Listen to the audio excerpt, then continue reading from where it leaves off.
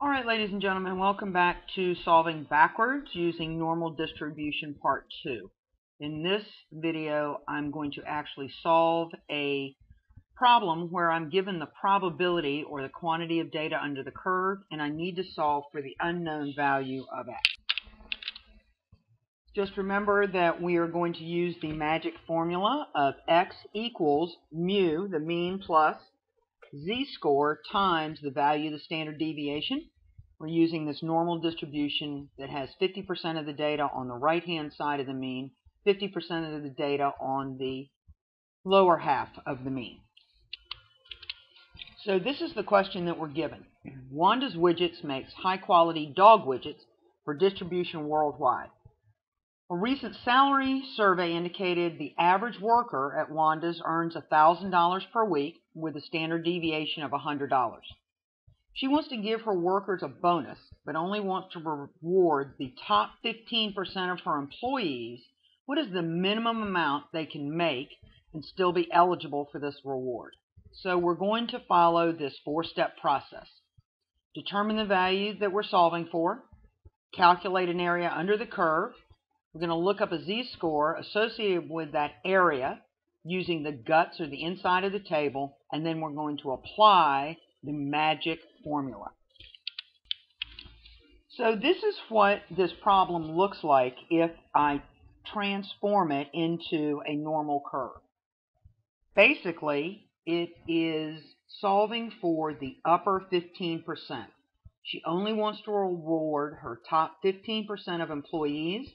And so what I need to know is what is the minimum amount they can make. So I'm looking for the value that separates the top 15% of the data under the curve from the remainder of the curve. So we're going to apply what we know about normal distribution, and that is if 15% falls in this upper tail, then I know that 35%, 0.3500, is going to solve or fall between this unknown value of x and the mean of the distribution. And I got that by taking 0.5, which was the area to the right of the curve, minus the 0.1500, or the 15%, gave me 0.3500. In the problem, I was given the value of the mean as $1,000, and I was given the value, the standard deviation, as $100. So now what I can do is take this 0.3500, because I'm inside the curve, I'm going inside the normal distribution table, which magically is going to be right down here. So I'm going to look for 0.3500 inside the guts of the table. So I'm looking around, and the closest I can get is 0.3508. That's only 0.0008 away. This one is 0.31 away. So I'm going to use a z-score of 1.4. So now I know that I have a z-score of 1.04 associated with 35, or roughly 35% of the data in the underneath the normal curve. So let's take this z that we have located and plug it into the magic formula and see how we can solve.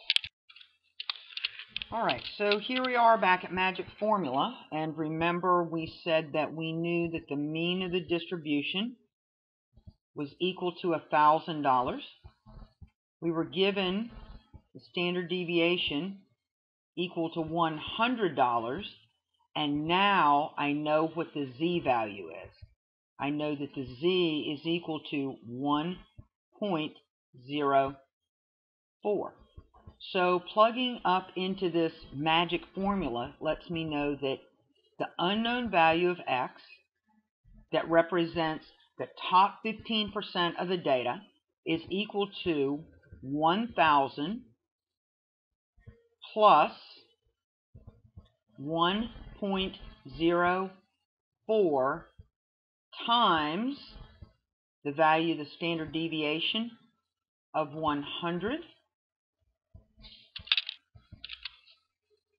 So I know that x is equal to 1,000 plus $104, which gives me a value of x of $1,104. So what this, when I come back up here, sorry, small problem.